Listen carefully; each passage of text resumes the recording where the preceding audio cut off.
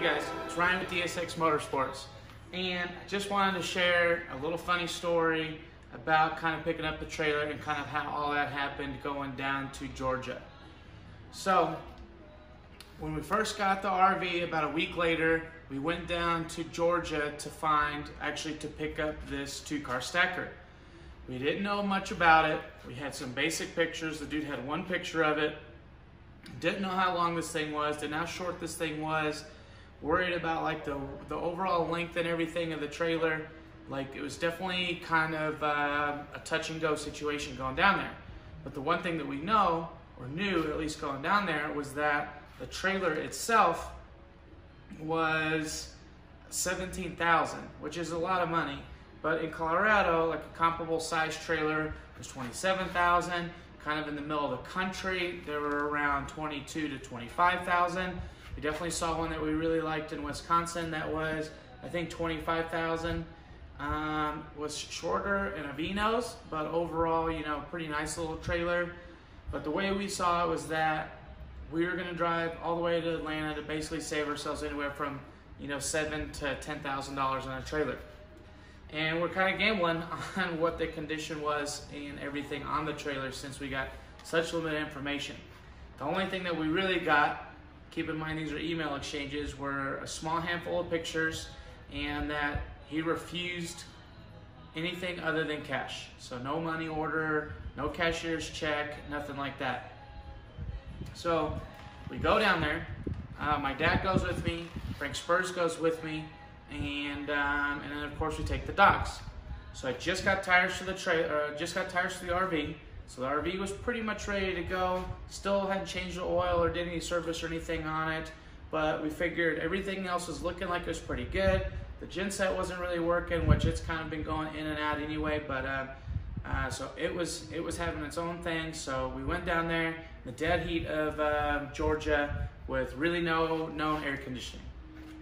So Frank basically is helping me drive, and so he shares some of the driving, and my dad kind of has a bad back, hurt his back, so he was basically just providing support, which is awesome because when you're driving, it's nice to have somebody who's making sure you're not falling asleep and to make sure that you know, you have everything you need when you're driving, because you really can't get to anything while you're doing it. So we push off, we fill up in, I want to say Byers, so we stopped at like a gas station and a couple other things, and got food and water and some other snacks. It's the basic necessities to kind of get us through the trip. No idea how much fuel this thing holds. We have an idea, like we assumed about 100 gallons. No idea really what kind of fuel economy this is going to get. So we took off, filled up and took off out of Byers. We drive all the way through Kansas, no problems. It was windy, and you could tell like that the front end, like really once you drop the tire off, and it happened with the wind when Frank was driving, once you drop the tire off, it really pulls you, you know, over that uneven concrete. So one of those times we did get blown and kind of overcompensated a little bit, and then dropped the front wheel onto the, you know, not off the highway, but off the main highway, and it was like stepped where the median was, or the breakdown lane was. So that was kind of an interesting thing, you know, having all that play in that steering box. So either way, so we had no problems going through Kansas. We have no problems going through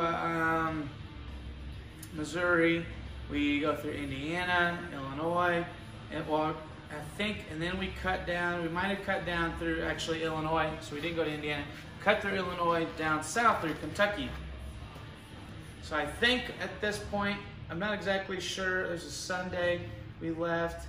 I'm not exactly sure where we stayed the first night, but we stayed in Georgia at least the second night. Basically driving at 2 o'clock in the morning and going and all this other stuff. So we're driving through Kentucky, and we stop in Paducah to get some L81. Of course, they never heard of it. They never had seen it before. None of this other nonsense, so they couldn't help us at all with the L8. Just telling Frank about it. My dad was super jazzed about it. You know, it's basically like a Kentucky beverage that it's really, really, really hard to find outside of the state of Kentucky. So, and it's kind of like a ginger ale that's a little bit more carbonated and sweet and full of caffeine. So we get back after fueling up, and I think we got fuel in Paducah. So this was like really the first time we got fuel was in Kentucky. And by this point we already gone like, I want to say 800 miles, 900 miles. I think it's about 900 miles. And just filling up for the first time, we only put like 84 gallons in it. It's kind of funny. Like I wasn't sure that it was full in there, and you know, I got a bunch. You have to prepay for the fuel if you don't have a fleet card. So the thing pops, and I'm like, oh man, I was like, I'd really like to get this thing full. And my dad's like, oh, surely it's not that full yet. So he tries to get it filled up, and it's not filling up. And I was like, well, let me go to the other side and vent the gas tank on the other side. So I open you can fill on both sides of the RV. So I go over there and I open the gas tank, and you can get the other handle off too. So I pull the other handle and put some fuel into it, and it really only took like 7/10 of a gallon. Thing was full. So I put the right side fill up, and then literally out of nowhere, fuel just starts gushing out of the passenger side fuel fill. I'm like, holy shit, holy shit. So I run around it, and I was like, I look over, my dad's pumping fuel, and he's like, yeah, it's taking some. I was like, stop, stop, stop. Like it was literally, he was pumping it in, and it was just pushing it right out the other side. So that was about 10 gallons of fuel, or at least 6 or 8 gallons of fuel that we kind of made a mess there in Kentucky. We had a good chuckle about it, get on the road. So now we're driving, you know, down towards Nashville, and we get to a part of the highway where the highway's kind of shut down essentially for, I think it was for an accident. Big like 4-hour or 3-hour delay or something crazy. Take that off. And so we get off the highway, and it just so happened the exit that we got off on for the detour was the exit that I stopped with Nick Stennerford when we got L8 last time. So we went in there and pretty much bought all their L8s, all the cold ones, pretty much everything that they had, which I think was only like 4 cases. They didn't really know much about what it was we were getting. They thought it was a beer at first, which is really weird because this is Kentucky's beverage, but at least they had it. So we get back on, it's basically a 2-lane road. And in Kentucky, the 2-lane roads aren't like Colorado or Kansas. These things are twisty, and they usually following a river of some sort or crossing over rivers and going through hills. And on this particular 2-lane road, it's pretty narrow, and then on both sides of it is probably like a 2.5-foot, 3-foot drop-off. So we're driving the RV, everything's going pretty good, going pretty quick in it. It's not too bad, I mean there's not a lot of traffic, but the further and further you get into it, the more oncoming traffic we get.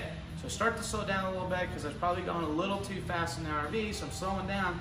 And then there's a damn semi, basically like a wheat hauler is what it was, basically on the yellow line driving towards us. And this isn't very wide. So I was worried about hitting them, and I slowed down to like 30 miles an hour. I was worried about hitting them, and I moved over what I thought was just a little bit, and the road was so narrow, it dropped the right front tire off on the side of this road. Keep in mind, there's like a 2 or 3 foot or more drop off, like off the side of this road.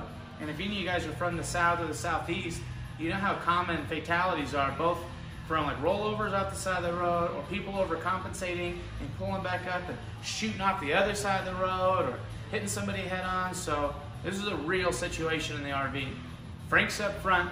My dad's kind of laying down in the couch behind the driver's seat and just closing his eyes and resting his back. The dogs are just wherever the dogs are at.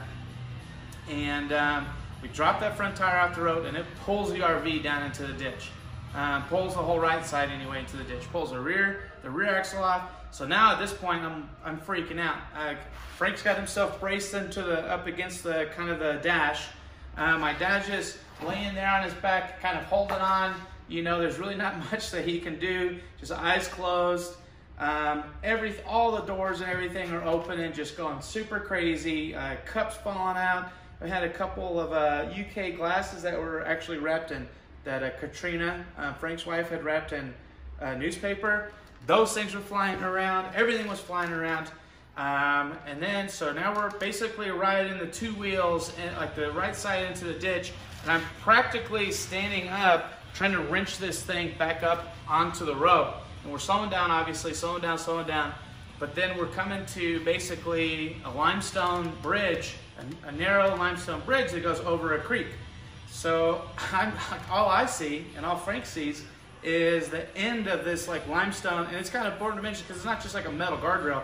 This is like a rock bridge, like with rock guardrails, really pissed off and angry looking. So I'm pulling this thing, literally standing in the seat, trying to get this fucking thing back up on onto the road. You know, there's still cars coming and everything on the other way. And just before the rock guardrail, the front end pops up. I was able to get it so it didn't come across and, you know, hit the other car. And then the back end, literally, the wheel literally climbed up the gutter of the limestone guardrail. So it pulls us back up onto the road, and we're doing like 10 miles an hour. Everything's crazy, just, it's bananas.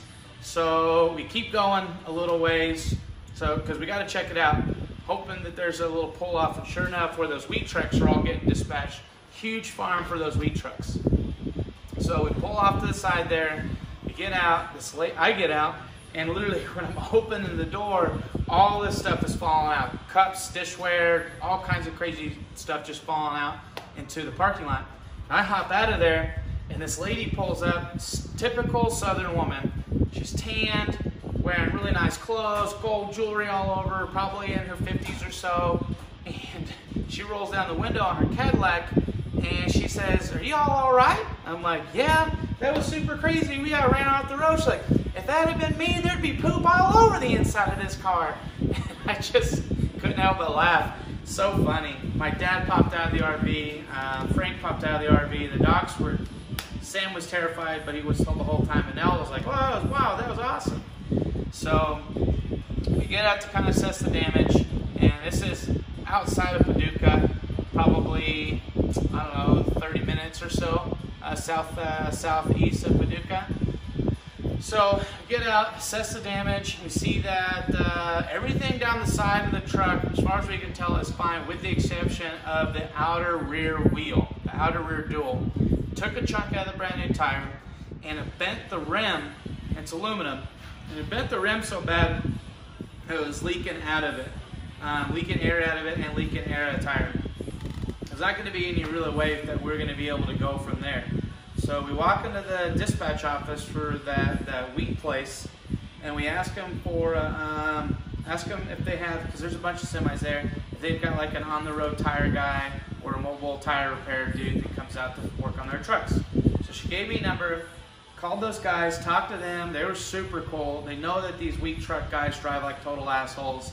And they're like, "All right, well, we don't really have a tire that size, but we do have a used tire off of a bus we can bring out." I was like, "No guarantees that it's going to be a good tire. I'm not going to charge you anything for the tire if you guys are willing to take it."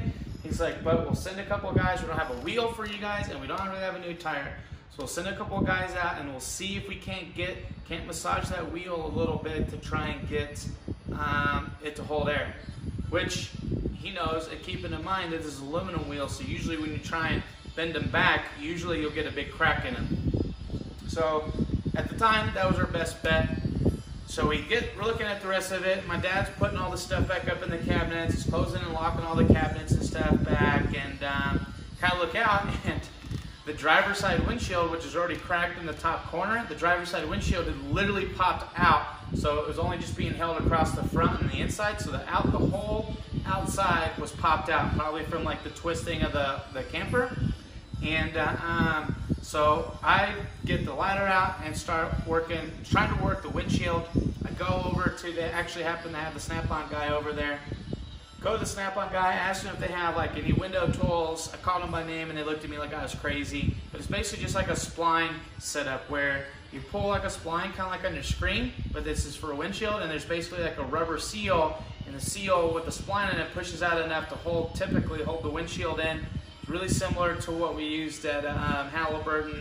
And Halliburton, I mean, those windshields are a lot smaller and they're flat, but you can bust out one of those windshields in like 15 minutes. So pull the spline back. I just end up getting like a hose tool to try and at least be able to work it, because we don't really have anything like that. And I'm working on putting the windshield back in. Frank gets under the bus, under the coach, and then he's tightening up the gearbox. He's seeing if there's anything we can do so that the gearbox doesn't have so much play in it. So he tightens up the gearbox, and while we're doing that, and my dad's kind of running back and forth, he's taking care of the dogs, which is awesome, kind of walking them around and stuff. And then while we're doing that, the tire guys get there. And with confidence, they walk up and like, yeah, we can fix that. And I'm like, thank God, you know, that they've seen worse or whatever. So they kind of jack up the axle on the truck, but they didn't even take the wheel off, which is crazy. They popped the tire, the bad tire off, with the wheel still on the trailer, like on the bus, on the coach. Totally nuts. Keep in mind, we haven't got the trailer yet. So they bust the tire off the trailer, or bust the tire off the wheel, get the new tire onto the wheel, and it's pretty beat. That tire was basically a placeholder. Like there was some tread on it, but it was pretty rough. So we were at this point, you know, we're outside of Paducah. We still have to go all the way to Augusta, Georgia. So they bust the tire on, and they're beating on that wheel, and beating on that wheel, and beating on that wheel, to the point where like they started off kind of gingerly, then they're getting to where they're really reefing on it. And I'm like, man, like they worked that wheel for a good 30 minutes, 40 minutes. And eventually they got it where it's close enough. They put this, like basically this bead sealer, which looked like just really thick black tar. They put this bead sealer in it when they got it close, so they didn't crack the wheel through the bead sealer, and they said, all right, here's the thing. You need to replace this as soon as you can. I was like, okay. So we knew we were gonna replace it before we got to Augusta to pick up the trailer. That night we drove to, I wanna say, somewhere south of Tennessee, maybe into Alabama or something. But then eventually, and stopped. I think actually we made it all the way to Augusta, or not Augusta, but just outside of Atlanta. So we stopped outside of Atlanta at a Love's. They've got a big tire centers there. So they go in there and talk to the guys in the morning about getting a tire. They don't have a tire. They don't have a wheel. Well, they don't have an aluminum wheel, because that's what was on, was aluminum. But he calls a guy, super tool dude, brings out a tire. It's not exactly the right size, but it's a conversion size, which we're already on conversion sizes. So we figured, screw it, like we don't really have a whole lot of options out here. And then he didn't have a wheel, so we had to buy a steel wheel from Love's, which wasn't too bad. I think it was only like 170 bucks. And then buy this tire from him, and then he mounted it for us, which is totally crazy. We went and had it, ate at a diner after all that. I mean, it was a wild time. A wild morning. So then we drive all the way to Augusta, which I think was like only 2.5 hours away, and met the guy there to pick up the trailer.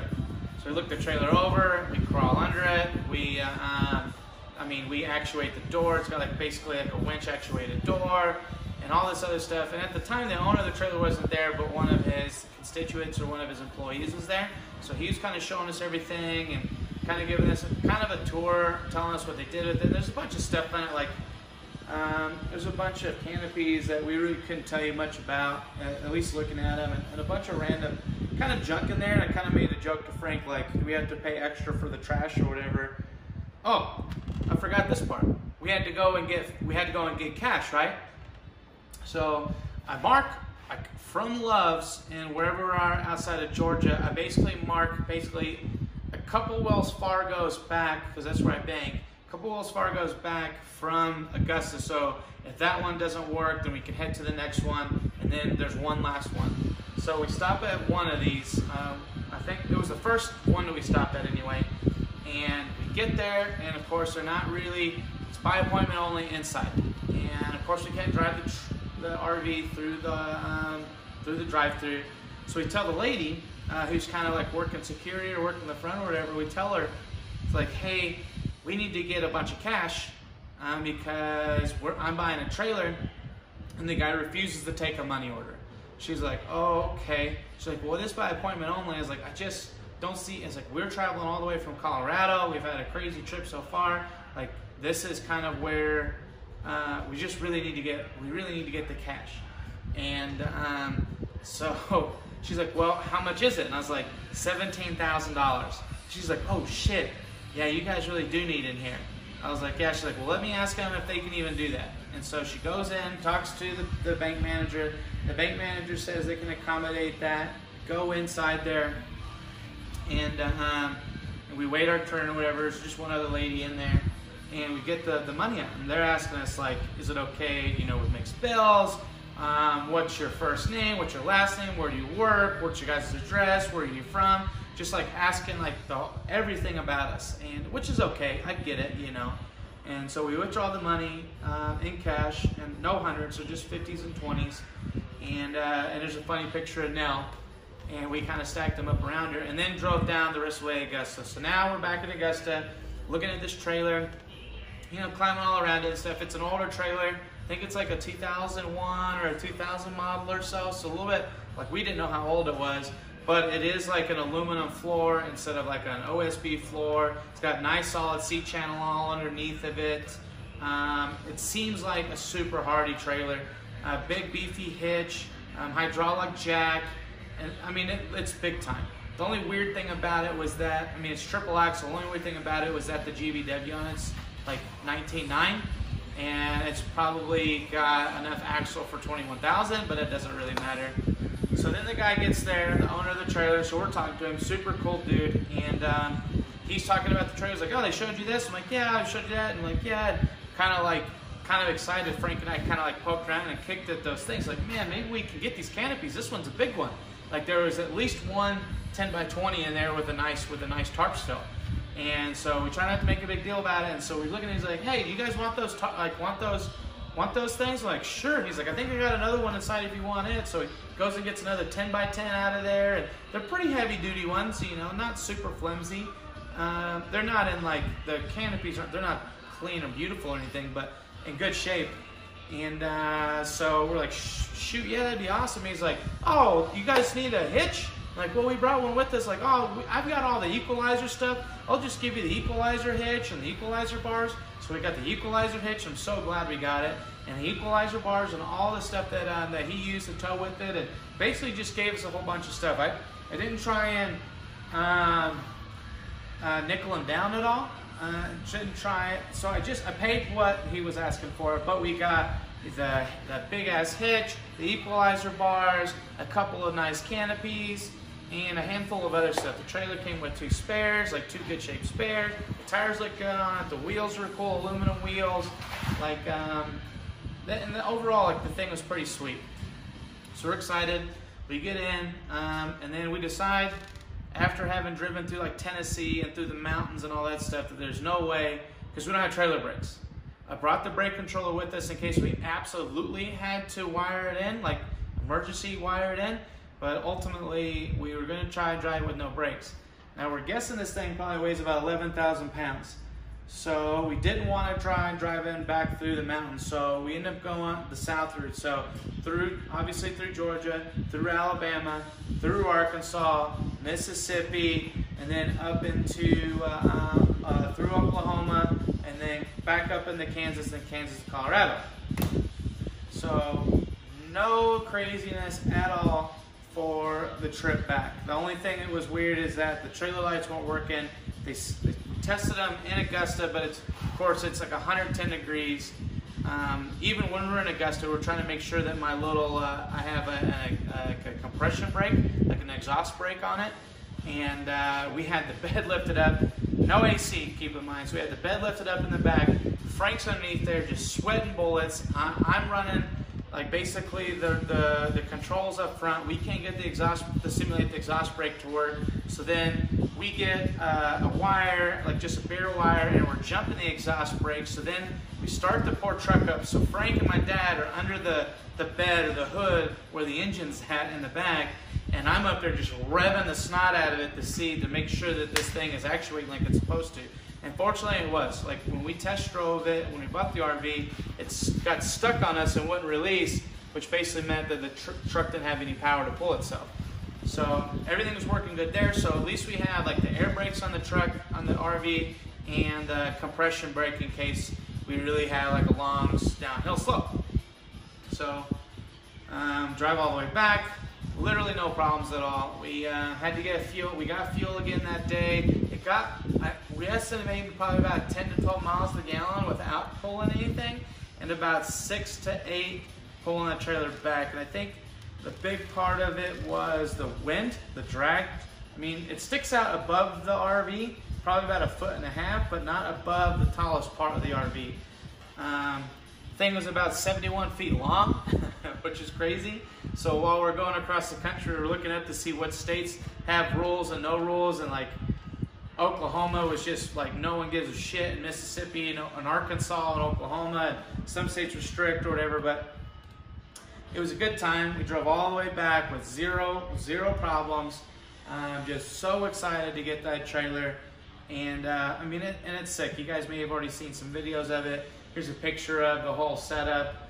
I mean, it's huge. And still need to beef up the hitch. Like I've driven it around some since then with just like the Civic or just the E36. And you can tell like driving with a car in it through town initially without brakes, it was definitely heating, like warming the brakes up on the coach. I've since wired the brake controller in.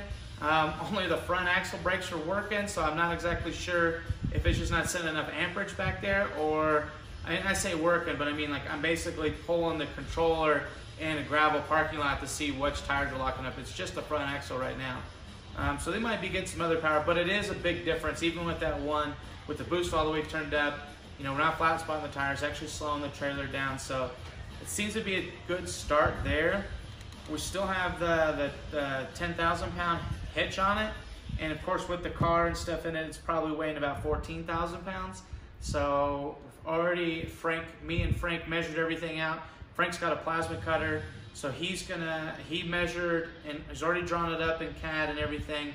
And so he's gonna basically cut the end plates that need to be folded and with the holes and everything for the box tubing, and we're basically gonna put a big beefy ass hitch on it before we really start towing two cars. So once I get the big hitch on it, and when I can actually like set this thing up where I'm not super worried about tongue weight and worried about the camper, I'll do like a walkthrough video. We'll get the tools. I don't know if you can see it, there's a toolbox in the back that I've got to put in it.